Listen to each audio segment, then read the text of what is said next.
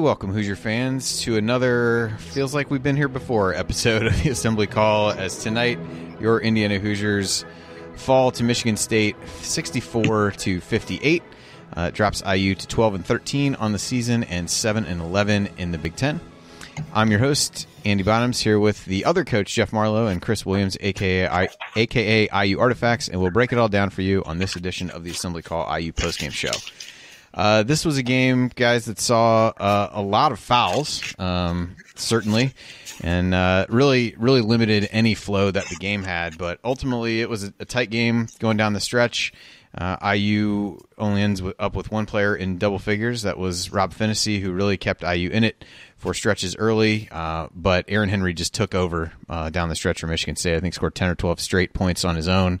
At one point, IU just had no answer for him defensively, which sounds a lot like the first matchup that these two teams had. He ends with 22 points and really put them over the top down the stretch and dropped IU. Just another disappointing conference loss that they, were in the game for really all of it. Neither team really pulled ahead by any wide margin until late. But it was, just kind of what we've seen from this IU team. It was just not enough from the guards.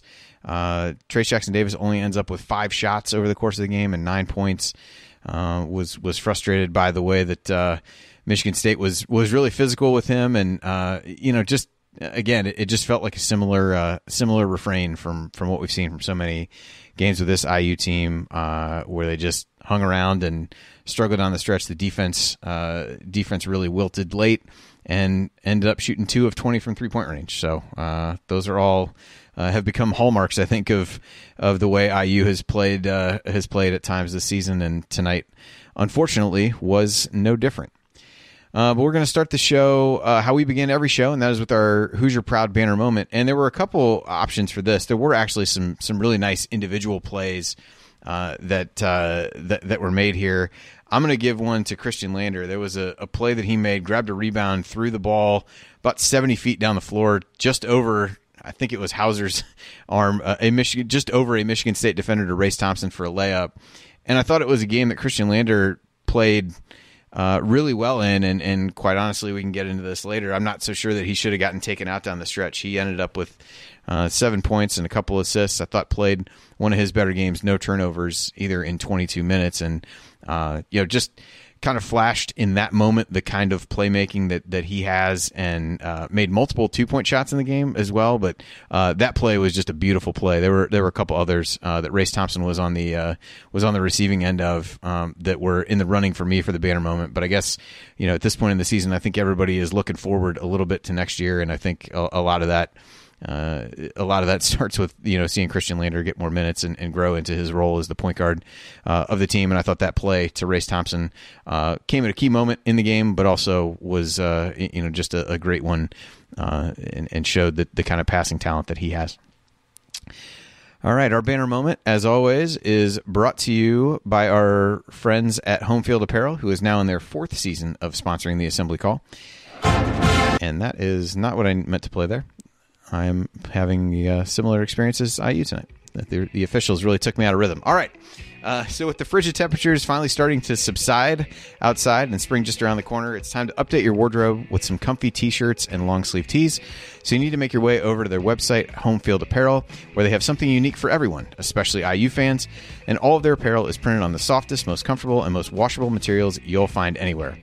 Want a few suggestions? I picked up a couple different IU shirts over the winter in preparation for the summer. One of them is the oval that I'm sure Jared will not be super excited to hear about.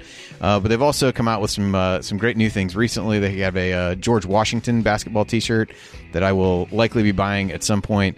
Came out with another great UC Irvine shirt that's out there, although I already have bought one UC Irvine shirt from there, so probably tough to argue that I need a second one. And because of that, it's not just IU gear, even though the IU gear is fantastic, and Chris has one of the sweatshirts on tonight. But Home Field Apparel has more than 90 different colleges and universities now, and new ones are being added all the time. Plus, the designs are so unique, interesting, and vintage that you may end up like Coach or I, where you buy shirts or hoodies from schools you barely heard of just because you like the design. And you can always save on your home field apparel order by using the promo code Assembly20 at checkout. It'll give you 20% off your entire order throughout the year. So go to homefieldapparel.com, load up your shopping cart, and enter Assembly20 at checkout to get 20% off. Again, that's homefieldapparel.com. All right, it's time to move the ball, find the open man, and get some opening thoughts from the rest of our team. Tonight, let's start with IU Artifacts. Chris, thoughts on the game tonight, the 6-point loss at Michigan State? Well, where do we go with this? I think I liked the way we started out aggressive in the start of the game. I really liked the drive and dunk attempt by Rob to get to the foul line about the 16-20 mark in the first half. I thought he came out and played exactly as we always have wanted him to play his entire 3 years and be that aggressive player he can be. And, Robbie Hummel on the broadcast says, why can't this be the game for Rob Finney every game? And I think we're beating our heads against the wall thinking that the whole season. But I liked his aggressive play. I thought that it was good to see, but the big problem is that Michigan State packed the lane the whole game, and we saw that Trace was unable to get the ball. One of their wings would drop down every single time because we shot 10% from 3-point line. So why wouldn't you just pack the lane and force us to shoot when we're not hitting them? So that was kind of the game plan. They kind of doubled down the second half, which was kind of frustrating, and we really couldn't get Trace going, but again, it just comes down to shooting. When you shoot as poorly as we did, you're not going to win games. And when shots aren't falling, you're not going to stay competitive. And we're just lucky that Michigan State, for the most part, till Aaron Henry got going, shot as abysmal as we did. And that was really the key to the game, I think. And it's just, it's not really a lot you can say right now. We're very much on the outside looking in. And, in many ways, the door is closed. So it's kind of a unfortunate reality that we have to face right now. Yeah, as you said, Chris, the spacing just got worse and worse the less IU is able to make shots. And in addition to how physical Michigan State was with Trace, the just complete lack of room for him to operate was a big one. And we'll talk about that more. There was a moment they showed where he got frustrated on the sidelines. I think Robbie Hummel made some, and I really enjoy him as a commentator. I thought he was trying to connect some dots that I don't know were really connected with the root of that, but maybe we'll find out after the game. Maybe we won't. But we'll talk more about Trace. But that was definitely an issue. And to your point, Chris, the fact that the game was unwatchable in long stretches from an offensive standpoint from both teams allowed IU to hang around despite not playing very well on the offensive end at all. All right. Joining us once again is Coach Jeff Marlowe. Jeff, what are your thoughts on the game tonight? Well, we kind of talked about off the air, Andy. We have a great big, and there's a lot of great bigs in the Big Ten this year. But when it really gets down to it, it's still a guards game. You win with great guards, and Aaron Henry willed his team to a win tonight, and we just don't have that. And again, not just trying to harp on the same old, but tonight was a great example. We were down by one. I think it was 53-52. I was trying to find my notes here. And Al shot a three, wide open three, shooting 40%, been playing well down the stretch. And again, I somewhat agree. I think we'll talk about it later. I would have liked to seen Lander stay in the game a little bit, but Al's wide open and he shoots an air ball. It's an air ball, and then they come down and Henry hits a three, and we really never recovered after that. Great guards are what win, not just the Big Ten, but college basketball. Nice to have a great big. Trust me, I like having TJD, but when he's struggling and you don't have good guard play, it really, really handicaps you offensively. I made a couple comments earlier in my notes on that I really liked Chris talking about beginning of the game. We played aggressive. We were attacking the lane. We seemed to play with a little better pace and tempo. We had a couple moments, the one you highlighted with Lander throwing that one ahead to race. And I don't understand why we don't play that way. And to me, that's to kind of that disconnect I see where if it's being preached in practice, it's not being carried over to the game. And I'm just not sure it's being preached in practice because we see flashes of it, but we never sustain that type of play and that type of tempo for, big chunks of the game, let alone 40. Yeah, let's start there. I think the guard play, as you mentioned, is a big one, but I also think the pace. I mean, all the good plays that I mentioned, maybe this was because the game had so little scoring and it was hard to find good plays, but a lot of them were IU pushing the ball. It was, Rob had a nice, he dug down on somebody in the post, stole the ball, went coast to coast for a layup, didn't hesitate, just went. Also had a nice rebound, dished it to Race for a dunk that wasn't in one opportunity. I think the free throw was missed there. Galloway, they had a hit ahead to him for a layup that made it 11-7 early. There's like a lot of the plays that I called out as positive ones for IU are when they put the ball in transition a bit more. And quite honestly, it makes no sense not to do that for a team that really struggles in half court settings. And it was a play in the second half where they spent 15 seconds trying to run Galloway on the baseline. And I'm like, if he gets the ball, what is he going to do with it? At the point when they were doing that, they did have a little bit of success running Rob off of some curls where he made a nice dish to, I think it was Jerome on one of those plays. But yeah, guard play just continued to be really uneven. You got a nice showing from Rob Finney, albeit not necessarily from a shooting perspective, but he ends up with 16 points. Again, the only Hoosier in double figures. He was 6 of 16 from the floor, I believe. He is not the guy that you probably want taking the bulk of your shots. He was 2 of 8 from 3, made both free throws, 6 rebounds, 4 assists, a couple steals. Did have 2 turnovers, but I thought overall it was a good game from Rob, and I thought the play that Chris mentioned early from him really set the tone where he tried to dunk on somebody, which kind of caught me completely off guard, and probably Michigan State as well, but I think it spoke to the mindset that he came out with in the game. But then you look down, and Al Durham ends up with 3 points, all on free throws, 0 of 7 from the floor, 0 for 3 from 3, ended up fouling out of the game. 1 rebound, no assists, and that play that Jeff mentioned was a big one with him. And I thought Lander played well, 7 points, 3 rebounds, a couple assists, but just didn't get enough out of Al. This team, especially with Armand out, isn't going to be able to survive performances like this from Al Durham. And it's not a lack of effort necessarily, but I just thought Al fell into some of the traps that he's fallen in before, driving to try to get fouled, not to score. That played a key role in, I think, led to one of the threes that Gabe Brown hit in another, big stretch where he would do that. And then, missing that 3, that's a shot you want. You passed up a potential look in the post to get what looked like a better 3-pointer, and they just missed. And so, again, can't get everybody firing at the same time. So,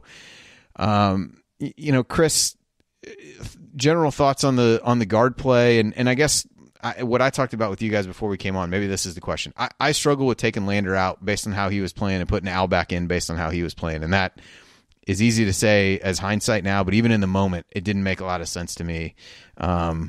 Any thoughts on that or other commentary on the guards? I just think I'm trying to think back to where we had a game where Rob and Al were actually playing both at the potential that we have wanted them to play. And I can't honestly think of a game during Big Ten play. There was probably something close, but it seems to be that they kind of go through this roller coaster effect, especially Al more because he's been at least more consistent than Rob has been, especially offensively. But, one of the things we saw is, and we can say all we want about the officiating, too many fouls, lack of fouls in certain situations. But the fact is we got caught in that situation of trying to be aggressive to the basket where we had a guard going up against, one of their bigs that was not going to be able to, that played straight up. And we try to draw these fouls. And like you said, Al just kind of tries to go in and create something, and it wasn't happening. And so, with Lander, I think with him is that the maturity is there. And the vision on the floor, we keep hearing about that, and the pass to Race was tremendous. I would have been fine to see Lander more in the second half. I think that Michigan State's guards are obviously more aggressive and bigger, and that's the size thing I think was a big problem for us throughout the game. But I think in the end, we tried so much driving to the basket, that wasn't working. The shot wasn't working. I'm not concerned about the turnovers. I think we only had 8 turnovers, and Archie's preached about, protecting the ball and staying under 10 turnovers to the game. I just think that if we don't have, especially with Armand out, if we don't have consistency among our upperclassmen playing cohesively in one game together, that really dwindles our chances, especially when our best player is not getting anything down low because they're just packing the lane. And we keep talking about that. But that's the thing that's killed us. And we keep preaching about this, is that we can't get Al and Rob to play cohesively together, having a good offensive game and leading us to victory. It just hasn't happened, and that's been our Achilles heel the whole year. Yeah, Jeff, I know you alluded to it a little bit, but any other angles of the guard play that you want to hit?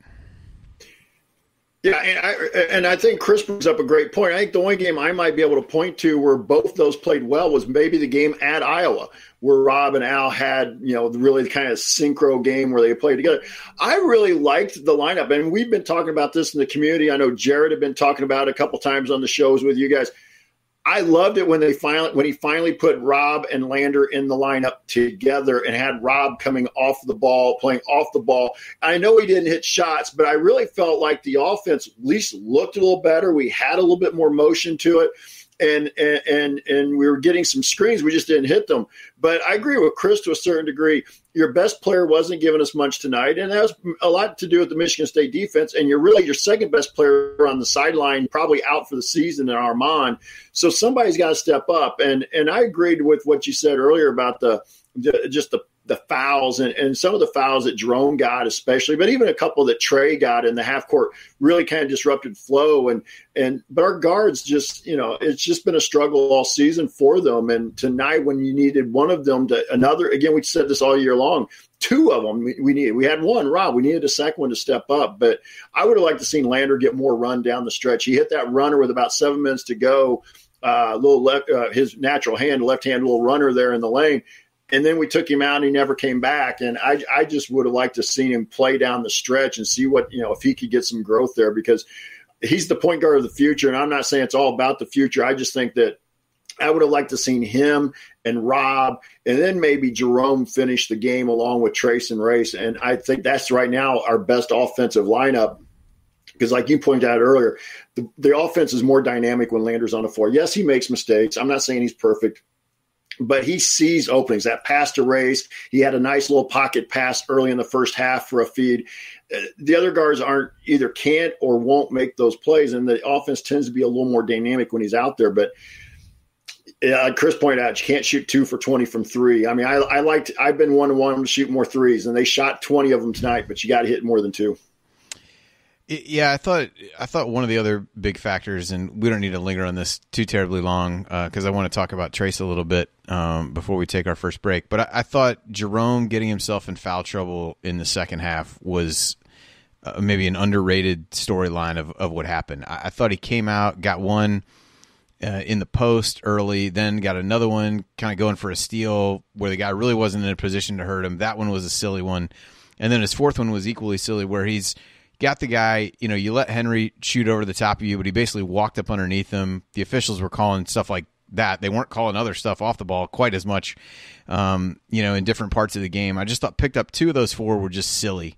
And really when I think Archie had said on his pregame show that he wanted Jerome to try to guard Aaron Henry, and at least from a length standpoint, I think he could give him a little bit of trouble. But, boy, whenever Hunter wasn't in there, Henry attacked him a little bit more in the post, but he didn't try to attack him off the dribble. But, man, anytime you had Galloway, Leal was in there for a minute, he went after him, got Lander on him once or twice. Like, he would just take those guys into the post and go to work on him. And I thought Jerome not being able to be out there both from a floor spacing and shooting standpoint, but also from at least a potential defensive standpoint, really loomed large in the second half, even though Jerome was not playing well, and his shot selection at the beginning of the half was not very good. And there was a part of me that was like, you need to take him out of the game, but I think he had at least the potential to give you something there that really put him in a bind. Jeff, any thoughts on not necessarily Jerome's play, but just kind of how those fouls and his absence impacted what IU was able to do lineup wise in an already shorthanded roster with tons of guys in foul trouble? I think you're right, Andy. I think that Jerome, at least age-wise, is more mature and could handle a kid like Aaron Henry in the post. When we were coaching, when I was coaching, we referred to it as bully ball, where you were just going to back somebody down or just kind of manhandle them on the way to the rim. And whenever Henry had a Galloway or a Lander or one of the freshman-type players on him, he just either backed them down or he just kind of muscled them into the paint to get what he wanted. And when Race was guarding him on the post, or excuse me, if Race had to guard him on the wing, he was a step quicker, and Race was chasing. And as you mentioned, just solid fundamentals. Got in there, jump stop, pump fake, Race went, and he lays it in. So, but I thought Jerome's fouls were huge, and it came really kind of clumped together. He started the second half with no fouls, and like within the first 8 minutes, he had 4. And in hindsight's 2020, but man, I would like to see us with tonight if Jerome could have played, way more minutes in the second half instead of having to sit on the bench with the foul trouble. Yeah, their size is just. It's a game that I know IU. They've talked about playing Jerome a little bit more at the 3, but you almost needed to be able to play him there tonight because when he got bumped down to the 4, when Race and Trace and everybody else was in foul trouble in the first half, they really struggled to keep them off the boards. That was another big storyline for me in the second half was the offensive rebounding of Michigan State, giving themselves a lot of chances. And then, you did that with Jerome, and then you had smaller guys trying to guard Henry, which didn't really work out very well. But, Chris wanted to circle back to Trace a bit here. He ends up only taking 5 shots over the course of the game, was 1 for 5, did get to the line 10 times and was 7 out of 10 from there. Finishes with 7 rebounds, although only 2 of those on the defensive end, 5 of them were offensive. And like I said before, Robbie Hummel made something of him getting upset on the sideline in the second half. I don't know, and they didn't really show the whole exchange if it was at Archie or somebody else. He had gotten frustrated with what he thought was a foul call not long before that. I think when he went, before they went to the sidelines, I think he thought Bingham got him. But this was just a game. Michigan State was super physical with him, just running guys at him. They defended him differently. As soon as he put the ball on the floor, they had a guy trying to dig and double on him a little bit. So I think that frustrated him a little bit. But, kind of assess where maybe you thought that frustration came from and maybe what ultimately led to that. I think the first half we didn't take advantage of enough one-on-one opportunities, but the fact is that Bingham's athleticism caused problems in the first game, and it caused problems again tonight. And he's just so long and so athletic, and I think we've seen situations with Trace playing against much bigger, more athletic centers where he doesn't seem to go as much into the defender as he kind of turns away from them. And again, he has his, whether he's trying to go over his right shoulder or left shoulder. But the point is I think that we didn't get the ball to him enough in the first half when there was more one-on-one action. And then in the second half, you had Bingham on there. Then you had Gabe Brown, who was kind of pestering him when the ball was dumped down. And Brown's got the wingspan to cause all kinds of issues for them. And again, it's one of those classic situations where whether he was just getting irritated from not getting the ball enough or whether it was a foul situation, it clearly was messing with him and his demeanor. And maybe it was, there was a couple situations where he got pulled in, whether it was when he picked up the third foul and then he kind of had a breather on the sideline, whether he was upset because he got pulled and was not back in the game. I don't know. I don't know if it's just bent up, frustration from several different factors. I mean, obviously, there's 45 fouls called in the game tonight. So, the whistles were out and about. So that's, that is neither here nor there. But I just think that, when we shoot as bad as we had tonight and the defense adjusts to that and your best player has no way of getting the ball inside without being pestered by at least 2 to 3 players, it's going to cause a lot of frustration. Now, if that's the sole reason for his frustration or not, I'm not sure, but clearly, he was off in more than one way tonight, and that was a killer for us. Yeah, it was interesting. Trying to look a little bit at some of the post-game comments. They asked Archie Miller about it, said, didn't remember that particular moment, but just said it was an easy game to play, and a couple of his calls were very tough. I thought especially once he picked up his third foul, it kind of got him out of rhythm. I think that's probably some truth there. I thought the first one he got called for, that charge where he didn't hit, I think it was Malik Hall, square at all, and he just falls on the ground, and they, of course, reward that with the charge call was pretty egregious in terms of the ones that Trace got. Also got I think his third was the one where Langford jumped up and came down on Trace's back and fell, and that was apparently a foul as well. But Jeff, before we break, what thoughts on Trace? Just kind of what, even schematically, IU could have tried to do differently with him. What his biggest struggles were, and really getting the ball. I know sometimes we come on here and talk about it's a mix of the guards. It's a mix of Trace not really posting hard enough. It's this, that, and the other. What were your thoughts on what led to him only getting 5 shots tonight? Well, part of it was the fouls. I mean, the fouls he got, and also he got fouled. I think he went to the line for 12 attempts tonight, 10 or 12. So he went to the line. So that means he was getting fouled on some shot attempts. So you also got to sometimes read into that a little bit. Now, 5's still not enough. Don't get me wrong. There are times I don't think Trace posts up as strong as I think he should, and that's probably just a personal preference for me. And I also think he shies away from the context of, they talked a little bit on the game tonight about a couple of the Michigan State guys going up through the chin of the IU defender, and that's where I think I'd like to see Trace once in a while go really kind of strong and up through. But that's not going to change at this point in the year. That's something you got to change in the offseason. They did a couple sets in the first half that they never came back to in the second half. Now, we didn't hit it, but they ran a little action where Trace was opposite the ball, and then like Al or one of the other guards would cross screen for him to bring him across to the strong side, and we didn't feed it. And I was on after the Iowa game, and I remember telling Jared that I really like watching Iowa, and I know Fran McCaffrey's teams are sometimes, want to pull your hair out because they have all the offensive talent in the world, but sometimes won't defend. But they may be the best team at feeding the post, and there are times when I know it gets clogged. Chris is right about that. It gets clogged, but we just give up way too easily in trying to get it to the post at times. And my opinion is sometimes you got to be a little more patient and feed that post and make the double teams come and see if that'll open up some things. But we didn't run some sets that we'd been doing lately. Like I said, that little cross screen action. We didn't seem to put Trace in a lot of ball screen action. And one of the things we were talking about on Twitter during the game was our guards. It was something that was really pointed out. The guards don't get shoulder to shoulder on some of the ball screen action. Lander's better at it than the others, but they leave gaps, and it's hard to get a good pick and roll run if you don't get shoulder to shoulder, and then the guards at times don't turn downhill. So there's a lot of things there. So yeah, Trace I thought the frustration came because I thought pretty much, we didn't see it on camera, but I think Archie got into him about not screening out on an offensive rebound putback. And I think that's kind of what may have precipitated, but I think it was just a whole lot of season, game, moment frustration that boiled over. And I don't necessarily have a problem with it. We saw that happen down in, Texas a couple of weeks ago, where they had some guys that were, out, and then they came back and won the next game. But I like passion, but you just got to make sure you're not crossing that line of passion over into, the worst part of it.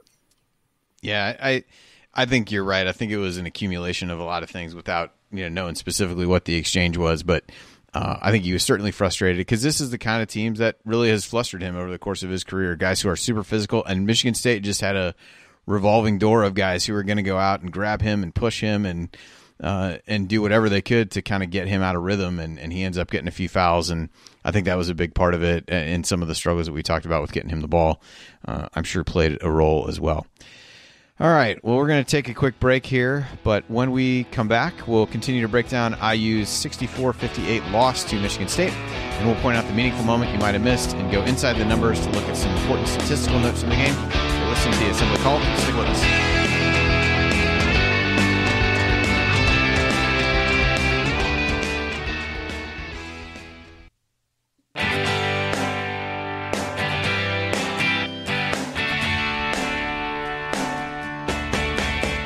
Hey, this is Max Bielfeldt, Big Ten champ and Better Than Advertised Sixth Man of the Year in 2016.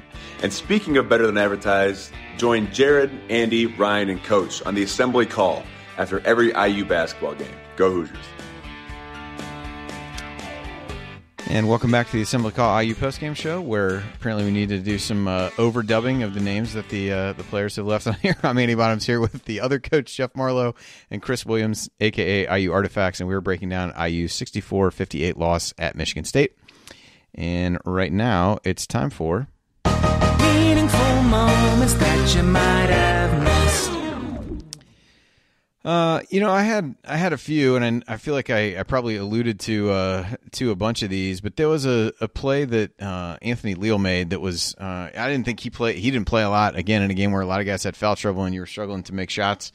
Potentially there's an argument to be made that he could have been out there. He missed a corner three that I thought was open an opportunity for him, missed another three at the end of the first half that was some pretty deep. But, he ended up picking up a big offensive rebound, getting a kick out to Rob for a three that put IU up 23-20 in the first half. And so I thought that was one of the. It seemed like in the second half there was a lot more of Michigan State making some of those hustle plays on offensive rebounds. But I thought that was an important one for Leal. Talked about a lot of the Rob plays where he was just more aggressive, was able to get the ball to race, and Christian Lander again.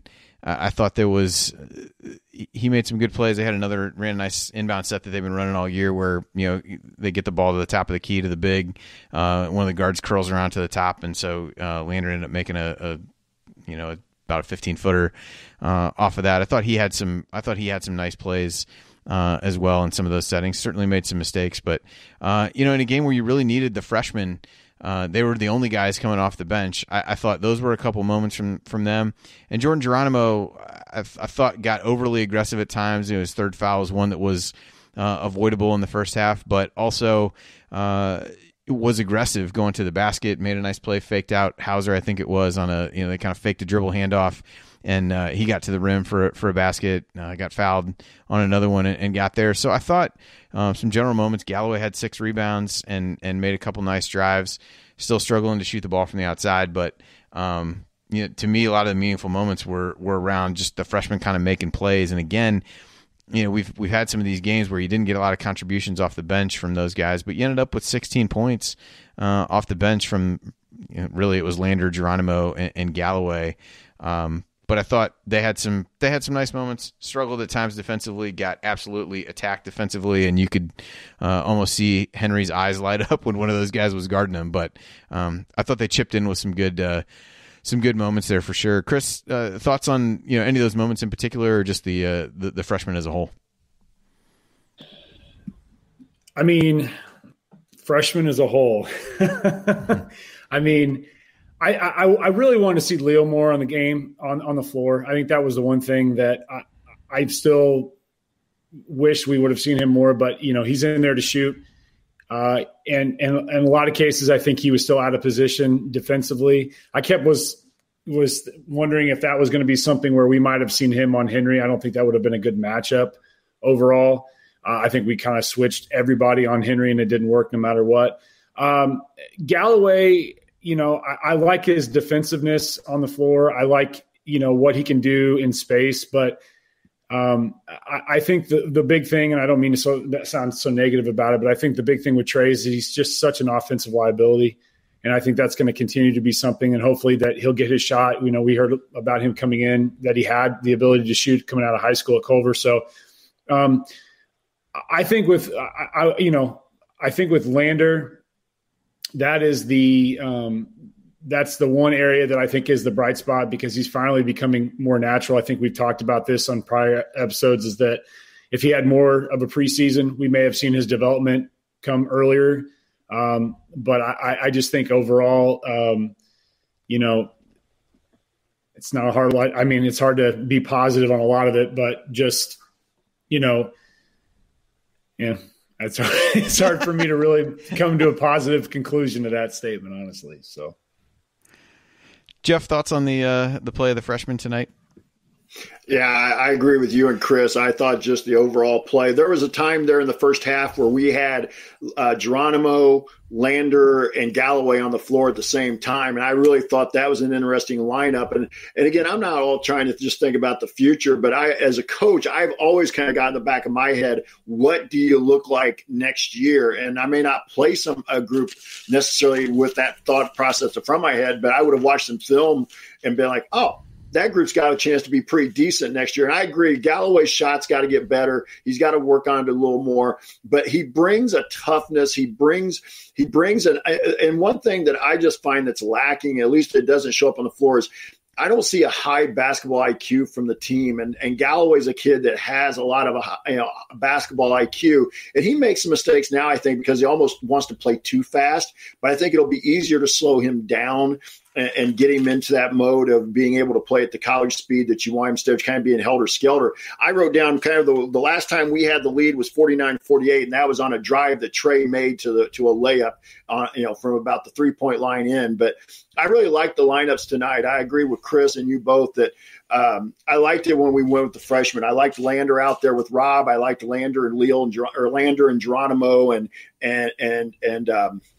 Galloway out there, and I think even Leal had a run with that group as well. So, but I'd like to see more of that. And I know the season's coming to an end, but I'd like to see more of that because I think that we have a chance to be a little better offense and defensive team with those guys in the future. And you got to start somewhere, and why not now?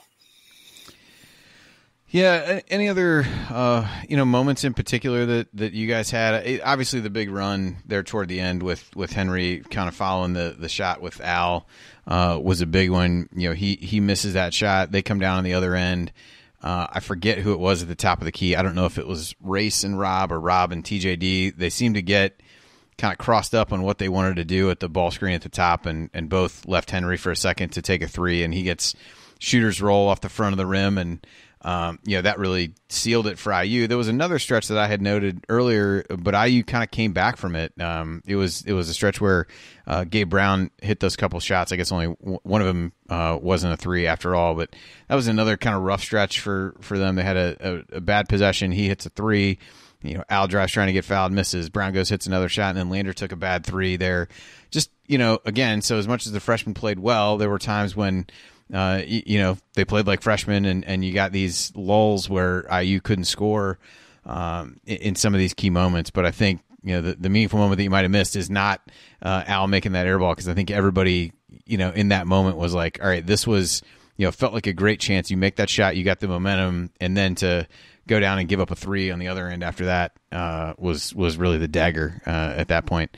Any other moments that you guys had marked down that you wanted to hit in the game? I mean, the only thing I would just say is that not necessarily a specific moment, but I saw a lot in Rob's situation being a leader on the floor. And I know people are going to say, well, he should be a leader. It is obvious, but I think he was as vocal tonight as I've seen him the entire season. And that was something that was extremely positive, especially communication, especially after a made basket, getting the guys set in defense. And I think he kind of set the tone, especially in transition defense, which I thought for the most part was good tonight. I thought in the half court it really struggled toward the end with obviously Henry getting going. But, I mean, I want to allude to the positiveness about Rob, even though, shooting-wise it wasn't there. I thought leadership on the floor and defense overall was good. But, I think that's something from a broad perspective, but maybe not a single moment. Yeah, I think the Rob stuff is interesting. I think it was Hummel who mentioned it on the broadcast, was like, why isn't this guy the Rob Finney that we see on a more regular basis? So, Coach, here's your chance to play armchair psychologist, and that I think that's been talked about so much with Rob. Just, is it a confidence thing? Is how much of it's mental? And then you see him come out tonight and just be really aggressive. And even if that meant he made mistakes or missed some shots, at least he was playing with some confidence. I mean, you have any theories on or experience that suggests what may cause something like that with him to go that way? Because I noticed what Chris did. He was really into the game early, really vocal, really talking to guys in the huddle, which was great to see. But, I kind of come back to the, like, why can't this happen every game or more games than it does? I wish I knew, because I had a couple of instances in my coaching career like that, where just kids that just didn't always bring it game after game. I was with Chris. I really liked that very first, I think it may have been the first shot attempt that Rob had, but it may not have been the first, but early. He went for that drive and he was going to dunk it. And I know he didn't make the dunk, but I liked that mentality. And I just wish we could get him to play that way all the time. My philosophy, or my thought here, Andy, is I think to a certain degree, he's been, I don't want to say drilled, but he's been, the focus for him has been to be more of a traditional point guard and to be pass first, score second, lead. But I think he would have been better off from day one. And maybe he really was as a freshman. Maybe it was the injuries, the concussions and things that kind of took that away. But his freshman year, he looked to score more. He was more aggressive coming off the ball screen. He was looking more for his shot. Now it's almost at times like you feel like you almost have to beg him to shoot. Now tonight was different, but other games, there are games where you feel like, please shoot. Here's the ball. Please shoot. And I just don't have a simple answer for that. One of my meaningful moments I wanted to come back to was right after Trade giving us a lead, we fouled. And it was and they hit the first free throw. And then we didn't screen out on the second free throw. We give up an offensive rebound, and I think it may have been a dunk, and they get the lead that they really never relinquished. Al hit 2 free throws to tie it, but we kind of played catch up from there on, and we never really recovered. To me, that was one of those games. You look back and everybody's, it was just a missed block out, but that missed block out, in my view, if you get that rebound, maybe you go down, score, and take the lead, and you got a chance to make them chase you.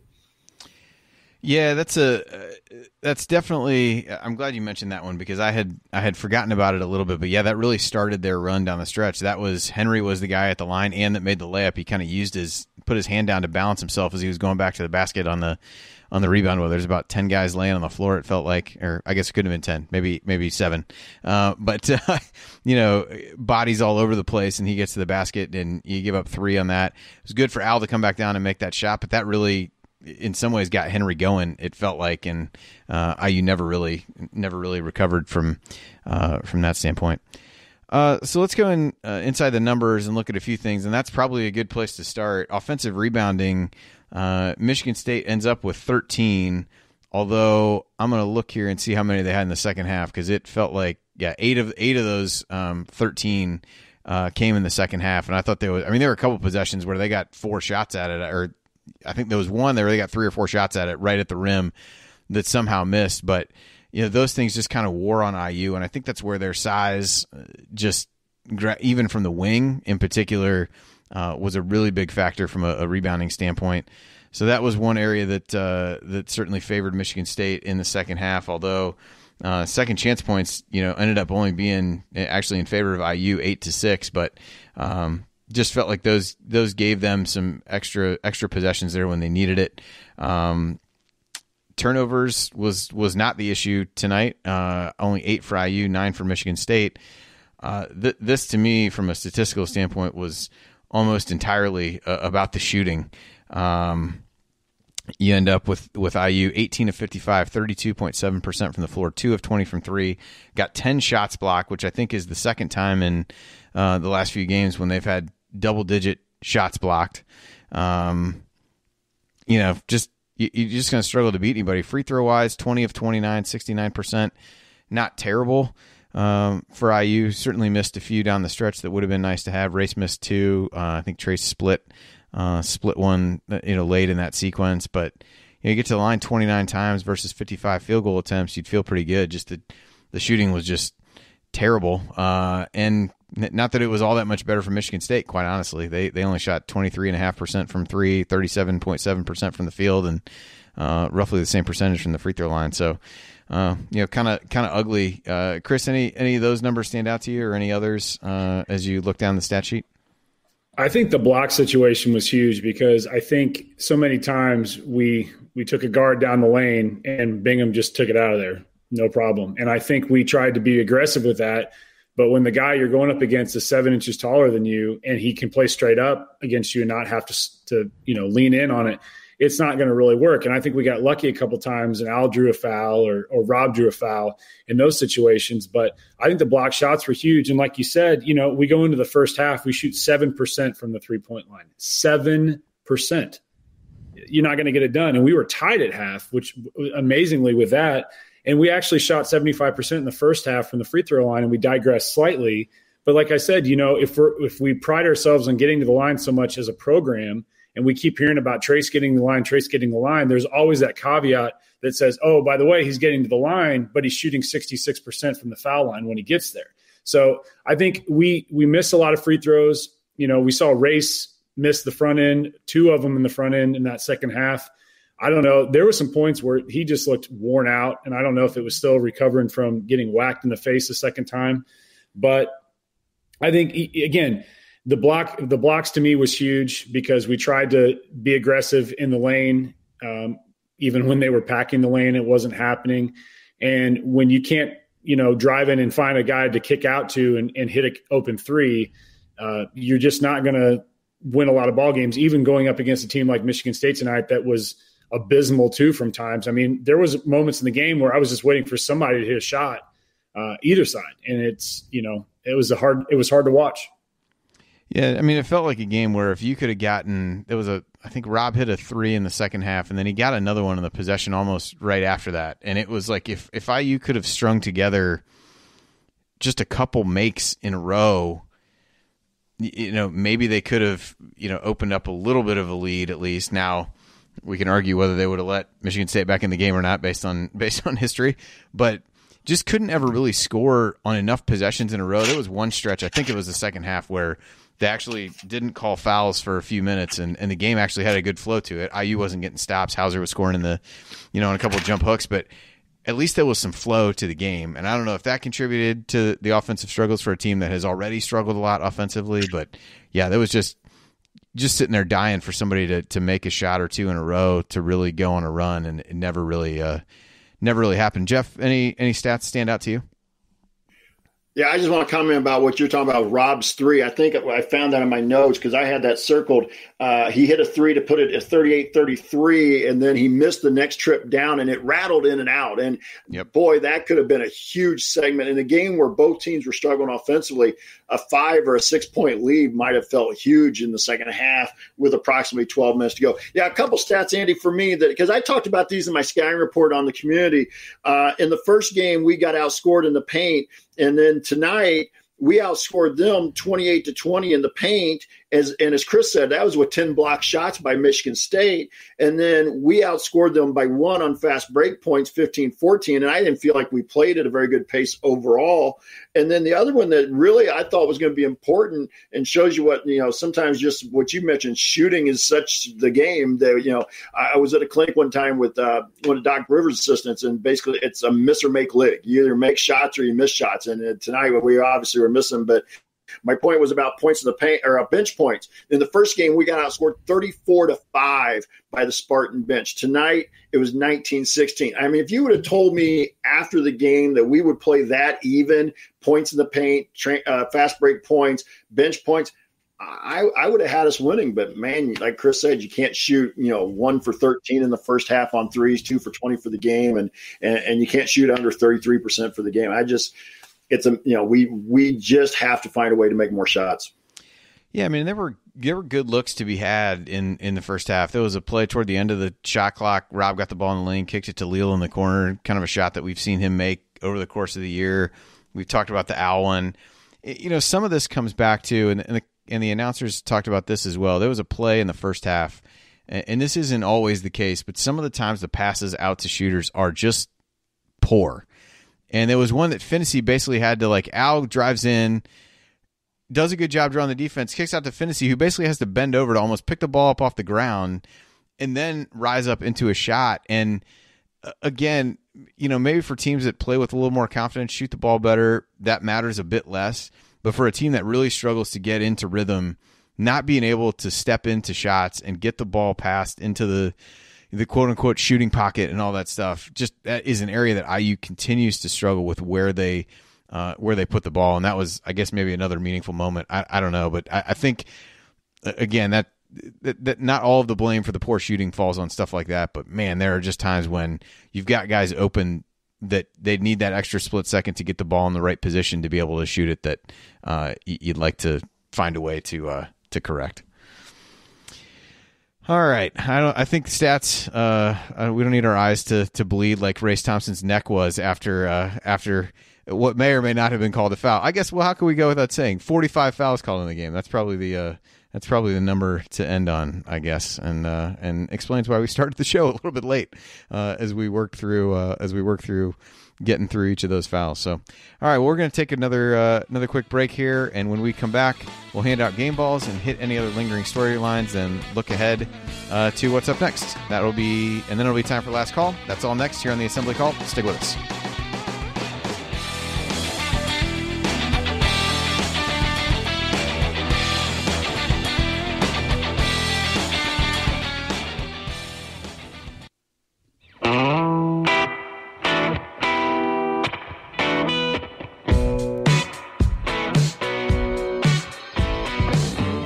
Hey, it's Romeo Langford. What's the only thing better than hitting a game winner to beat Wisconsin? Celebrate it with friends afterwards. Join Jared, Andy, Ryan, and Coach on Assembly Call after every IU basketball game. Go Hoosiers. And welcome back to the Assembly Call IU postgame show. Catch us live immediately following every IU basketball game, plus every Thursday night over at our website, assemblycall.com. And while you're there, make sure you sign up for our free IU Hoops email newsletter. Over 7,000 of your fellow IU fans have already subscribed. You can also text IU to 66866 to subscribe to the newsletter. Again, that's IU to 66866. I'm your host, Andy Bottoms, here with the other coach, Jeff Marlowe, and Chris Williams, a.k.a. IU Artifacts, and we are breaking down IU's 64-58 loss at Michigan State. And now it's time for game balls. Gentlemen, in a game where only one player scored in double figures, I recognize that scoring is not everything, but I have a feeling this may be an easy game ball to give out. Chris, I'll throw it to you first. Rob Fantasy. I'll give you a brief explanation. No, I think the combination of the Chris's team has just sucked the life out of you. You just had a loss for words, and I think you're not alone. I think you're not alone. I'm sitting in a basement. I'm sitting in a basement embracing our past, which I'm not going to go there tonight. I'm not going to be that guy. But I'm sitting here in a room embracing our past, and it's hard. It's just hard. It's hard. But I will tell you this. I liked I'm speaking for everybody. I know it's like, it is. But good aggressiveness tonight, good vocal leadership, but beyond that, too many shots not following. I don't really have any other option but Rob at this point, and I'm going to stop there. Coach, what about you? Yeah, I'll go with Rob. And again, was he perfect tonight? No, but I liked, the aggressive play. Somebody made the comment on Twitter that they didn't think he had a shot, at least in going into the last minute of the game. He'd gone about 9-10 minutes without a shot. And that's, I'm not sure whether that's on him all the time or whether that's on the coaching staff, but your best player in the game wasn't getting enough shots either. TJD didn't get enough, but Rob needed more shots, and we should have run more stuff for him. But I'm going to go with Rob. Yeah, I will as well. I thought, again, for a guy that's really struggled, at least it feels like a struggle with confidence, I thought he was a guy that came out in a game that was important to this team and played with confidence and tried to dunk on somebody, which is not something I figured I would say, but I thought came out, good mentality, showed some leadership out there in terms of getting other guys together and being more vocal, and hit the only 2 threes that IU would make on the night. And I thought overall contributed in a lot of different areas from a statistical standpoint as well. So we'll make it unanimous on that one, which means that it is time for Coach Robert's Real Hustle Award. All right, the Mike Roberts Real Hustle Award presented by Evansville Security Services. And let's talk about Evansville Security Services for a second here. It's the hometown of Calbert Cheaney, so ultimately, what more do you really need to know? But ESS provides off-duty police officers to businesses and individuals throughout Indiana. And in addition, they offer an accident reconstructionist who can go all over the state. So go to evansvillesecurityservices.com to learn more. That's evansvillesecurityservices.com, or call 812-214-1132. Remember, prevention cannot be measured. Let Evansville Security Services help you prevent a bad outcome today. All right, so this one may be a bit tougher. Jeff, I'll throw this one to you first. I'm going to go with Race. The fact he took the whack across the nose and came back, I got to say he's probably tougher than me. That might have put me out for the rest of the game. But he did have 8 points. What I have him for the final stats, I am 8 points, 4 rebounds, 2 blocks, and I think 2 assists. So I'm going to go with Race. Chris, what about you?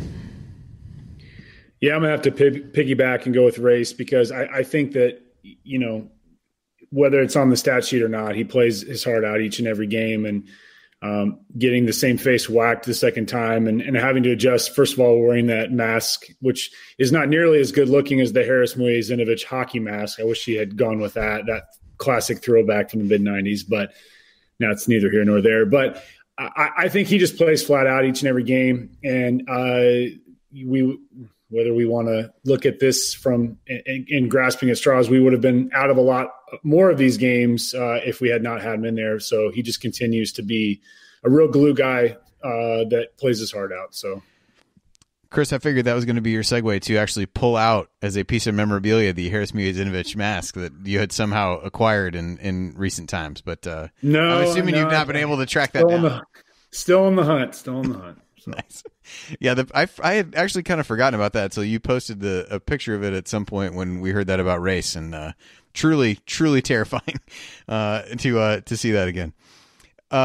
Yeah, I'm going to make it unanimous for race. I think I was surprised that he came back out in the second half after he got hit, and then he got hit again in the second half. I think on the scrum following the free throw rebound that Jeff mentioned a little bit ago, and just kept playing. I think he's a guy that just continues to play hard, continues to improve.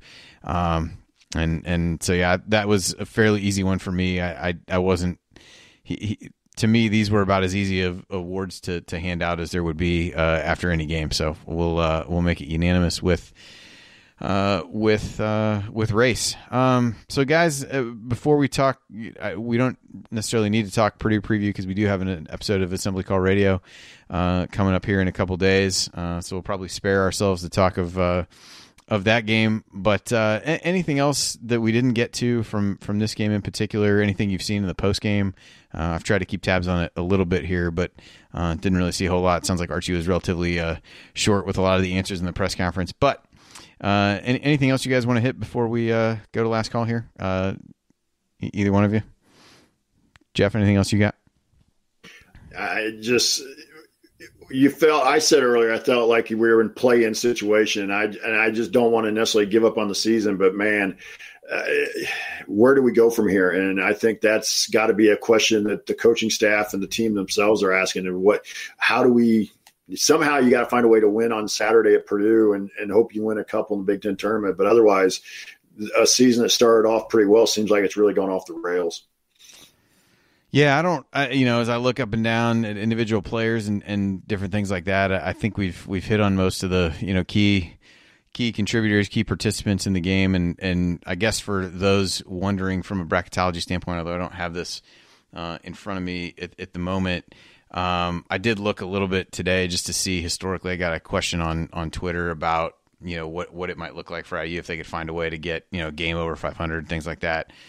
History is not on their side. And obviously this year is unique on a variety of levels, whether that be the pandemic, the number of games scheduled, things like that. But I'll leave it that history is not on their side. Traditionally, teams that have 13 losses or more than 13 losses, there aren't too many of those even over the last 20 years that have gotten in. And there's really only been one team, I think, that's been less than 4 games over 500 that's gotten in that same time period. So things are not looking good on the bracketology front for IU. I don't know what other consideration the committee is going to give based on this year. A number of bubble teams are continuing to shoot themselves in the foot. But to me at this point, given the number of opportunities IU's had against quality opponents, it's hard to argue that just with that many chances you're in just on the argument of you have X number, quad 1, quad 2 wins. So it needs to be a pretty big turnaround and a deep Big Ten tournament run at this point for this team to be playing in the postseason. So I won't get into that too much more, but in case anybody was holding out hope for that, I don't know that there's much reason to do so. So I'll kind of leave that part there. So coming up for us, we do have Assembly Call Radio on Thursday night. Certainly will be open to any ideas people have for what we could talk about at this point. And then we've got the IU Purdue postgame show on Saturday. I think the tip time for that was announced, and I believe it's 2:00 Eastern time, if I'm correct there. So we'll confirm that before Assembly Call Radio either way. But so that's what's next for us. And remember to check out our friends at Home Field Apparel. You can use the promo code Assembly20 at checkout to get 20% off your entire order. And guys, it's time for last call. Chris, I'll let you go first. I'm thinking about what's going to happen after the end of the season. I'm thinking back, and I'm not trying to be negative, and I'm not going into the Archie conversation about the coach, and I'm not going to go there. But I just know that NIT is, whether that happens or not, I think back to 2005 and being in a large assembly hall with a small contingency of fans, and ironically not realizing at the time that I was sitting 2 seats down from Galen Clavio, not knowing who Galen Clavio was, but experiencing NIT basketball is depressing in March. And I just think that, we don't really know what to do now as a program. I know that we're all down and out on a lot of things. I'm not big on moral victories when it comes to IU because I think that we all want it better than that. But I sure as hell would like to see us win Saturday just because 0-5 under Archie at Purdue and having to hear from all my Purdue buddies that graduated from Purdue and stick it to us every single time and send me messages all the time. I would like to see us win. I don't know if it's going to do anything, and I don't know if anything's going to happen in the Big Ten tournament. But I sure as heck would like to see us win up at Mackey. And I think that, again, it's not acceptable for us to have moral victories to beat Purdue and be happy with that. But I sure as heck would hate to see us lose the last game of the regular season to Purdue going into probably a Wednesday game in the Big Ten tournament. Coach, final thoughts from you? I'm still going to hold out hope. I guess I'm the eternal optimist. I always kind of felt that way myself as a coach until the season was over. But any hope has to start. I really probably should start already, but you got to win at Purdue. I mean, first of all, it'd be a quad one win. You beat your rival that you haven't beaten in what feels like a decade. And, I'm not saying it'll appease everything, but winning definitely is a whole lot better than losing. So at least maybe you build with some momentum to go in the Big Ten tournament and you catch a couple wins and you find a way to sneak in the tournament. But right now I see a team that looks, I hate to say it this way, but I see a lot of just like they're checking out and that I don't like that look I'm seeing. And that's the coaching staff has to try and figure that out by Saturday. But that's not a good look. Yeah, I think to piggyback on that a little bit for mine, I think you just see a lot with the fan base of what you see with the team, and it's kind of the here we go again, and you're just waiting for something bad to happen, which is on a variety of levels not where you want to be. But we talked about some of those plays down the stretch, and IU had weathered a couple small Michigan State runs in this game because of the officiating and the number of fouls and the lack of flow. Nobody was really able to get on any kind of sustained run for the most part, but you just kind of got the feeling that once things started to go badly and a couple things went against IU, that the mentality became a here we go again, and then the defense really broke down the stretch, and that's really what we saw. Michigan State scored. Some of these are fouls, but of their last 9 possessions, I think they scored on 8 of them, if I'm doing the quick math here correctly.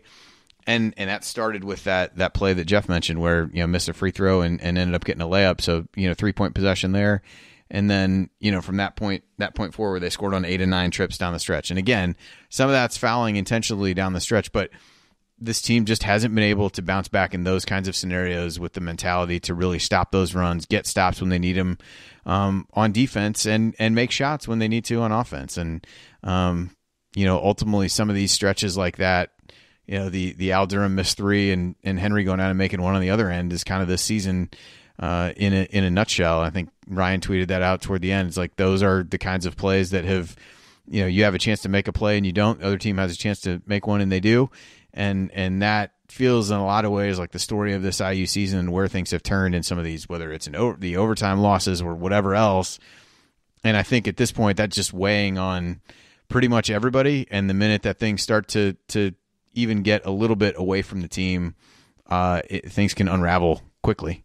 And I don't know how that changes here with a quick turnaround. Looks like Purdue beat Wisconsin tonight at home, and so we'll see what happens. I think it was Jen posted in the chat something about Rob talking about really wanting to win for Al, who hadn't been able to beat Purdue, and those kinds of things. So maybe that's a rallying point for this team, but.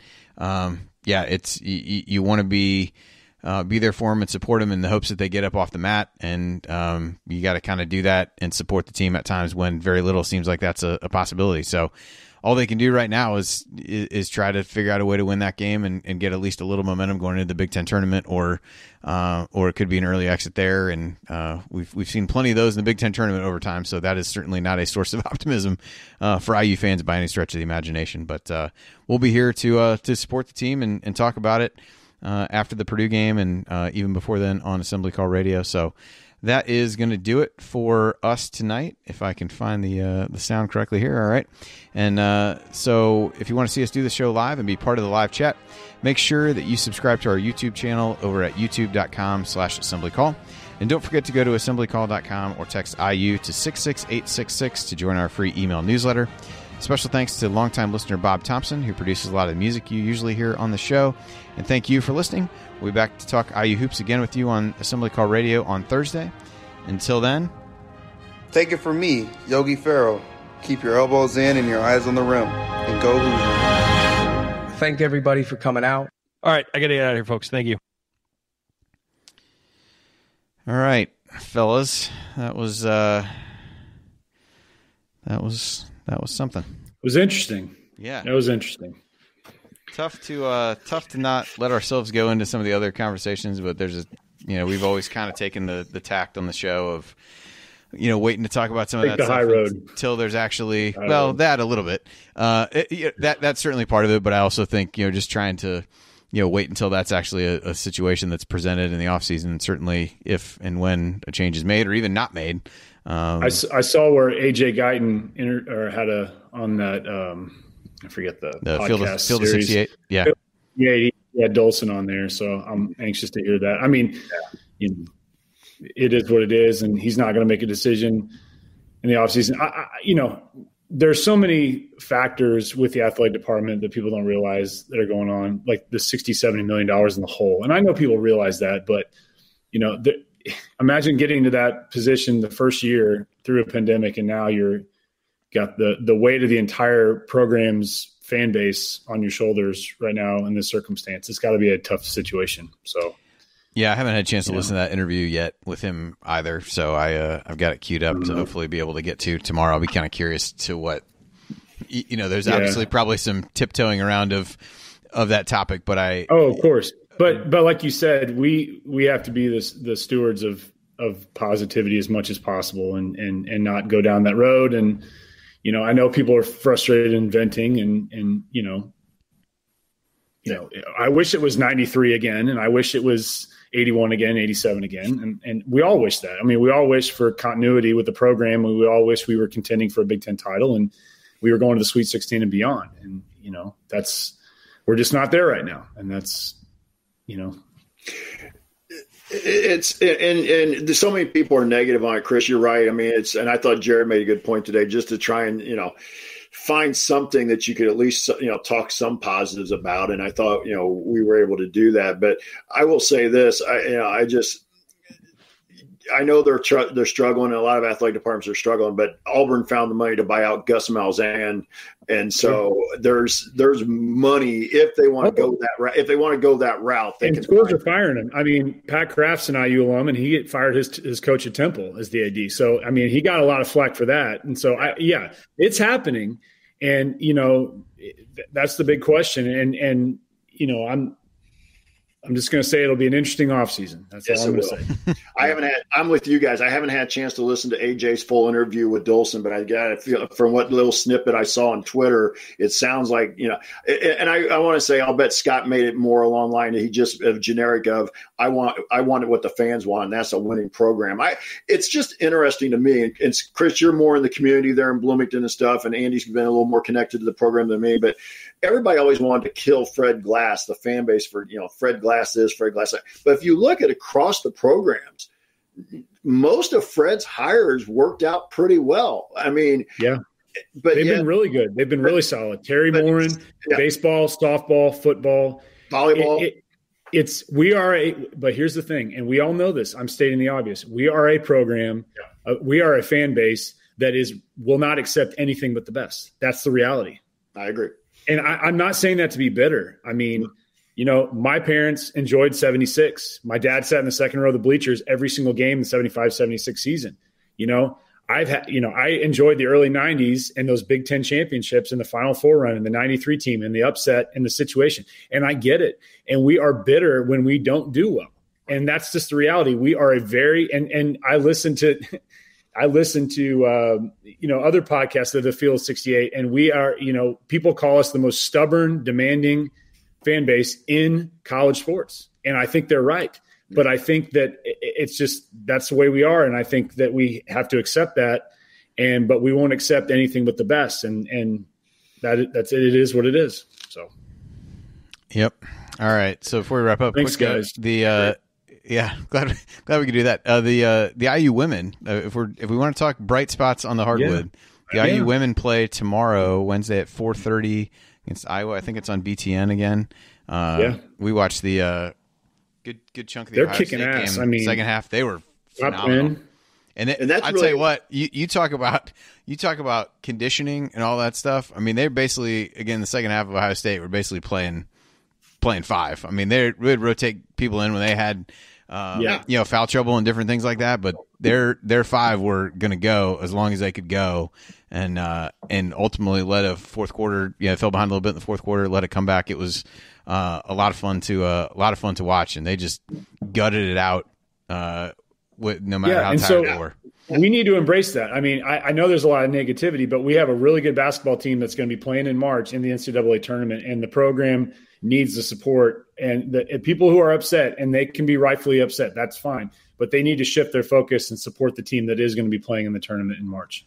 Yeah, and that's a huge game tomorrow from the standpoint if they can win that game against Iowa at home, which I'm sure they're favored in, and I think they should be favored in. If Maryland were happen to lose, that would put them, I think, in the number one seed for the Big Ten women's tournament. So that's a huge game for them. And Chris or Andy, I thought that's a great point. And that's one of my frustrations as a coach. And every coach has different philosophies. I understand that. But I was one of those guys that I was going to play my guys until they had to come out or I felt like they weren't playing well. But if they were playing well, I just was never a big fan of first 4 minutes, we're going to sub this person at 4 minutes. And every coach has a different philosophy, but I totally agree with Chris about, the fan base is what it is. And we do need to get behind the women a little bit more. But I will say this also, back to that, everything we want the men's team to be is on that women's team. They dive on the floor for loose balls. They're connected defensively. They play with some pace. And they look like they're prepared. And I think that's one of the frustrations of the fan base is those things. And I'm old enough, Chris, I go back to I watched the 75, 76 teams as a kid play on TV. So, but I know that's not coming back. I know those night years aren't necessarily coming back. But I just want them to feel like they're and I kind of put this in my scouting reports, I want to see them be the first team on the floor for a loose ball. I want to see them diving out of bounds. Quit letting guys be so comfortable. I mean, tonight they did a little better job against Michigan State, but it seems like we allow every team to shoot better than shoot 3-point. Their 3-point percentage goes up 10 to 15 points every time they play us because we never make anybody uncomfortable on the arc. We used to. And I just wish we would do that. If we did that, I think the fan base would actually be okay. They'd want winning, don't get me wrong, but they want to see something that looks like what they think Indiana basketball is supposed to be. And that's where the women are. They're playing that type. Terry Moore has instilled that. Yeah, it's crazy. Just to go back to that, and then I'll go because I got to get this posted. But you look down the minutes played against Ohio State. Alexa Gulbe, 40 minutes. Grace Berger, 38 minutes, 12 seconds. Allie Patberg, 37 minutes, 18 seconds. Nicole Cardano-Hillary, 36 minutes, 46 seconds. Mackenzie Holmes was the starter that played the least, and she played 33 minutes and 20 seconds. So, they just run them out there until they can't go. But yeah, they're a lot of fun to watch. So everybody tune into them Wednesday afternoon, 4:30 Eastern for that. And we'll be back on Thursday with Assembly Call Radio. Chris, Jeff, appreciate you joining me.